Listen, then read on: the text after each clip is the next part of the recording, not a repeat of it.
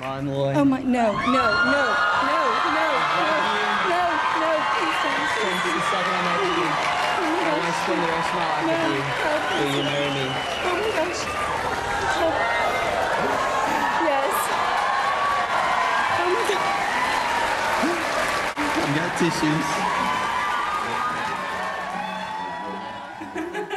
Hi, I'm Molloy Gambel Catlett. My husband last year proposed to me in a very exciting time during the Rose of Tralee festival. We are now married, so very fun times, and we also have the proposal coming out September 24th to tell the happy ending of our marriage. Oh, it was perfect. A beautiful day in May, on May 24th, and it was an outdoor chapel. Very exciting. Yes. On the bay.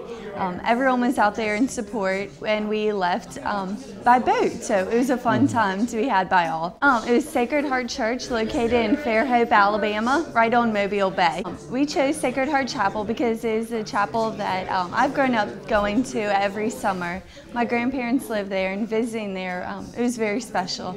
Knowing that I wanted to get married there right away after the proposal, my mom immediately started calling the church and making sure a date was available.